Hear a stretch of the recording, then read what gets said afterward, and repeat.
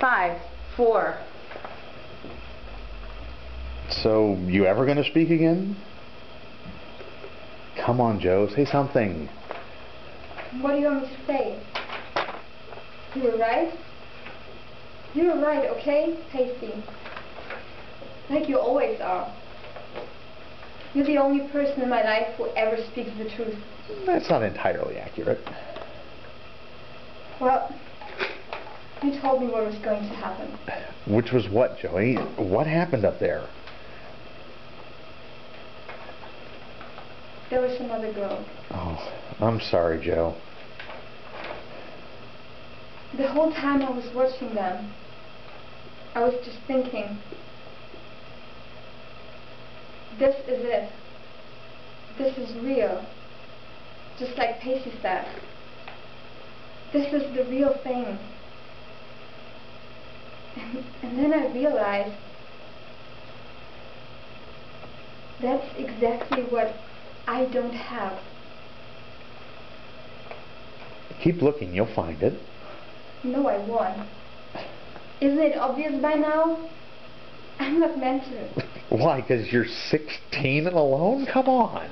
No, because I'm 16 and in my entire life there's been 2 people who actually really know me. Dawson and...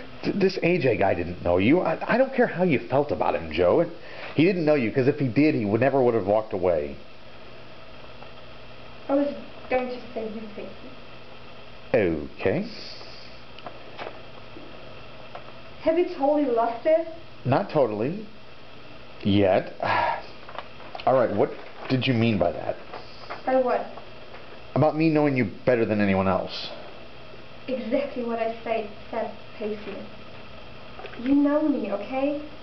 In a way that nobody else besides Dawson ever had. I'm not talking about Dawson right now.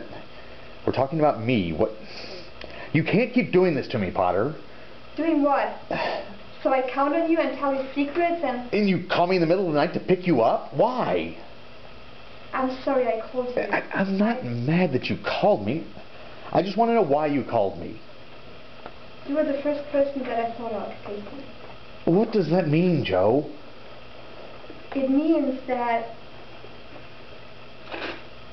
I guess it means that I can talk to you. And that you're there for me. Don't you ever get tired of talking? No, I don't. Well, I don't want to talk anymore. I don't get tired. I don't...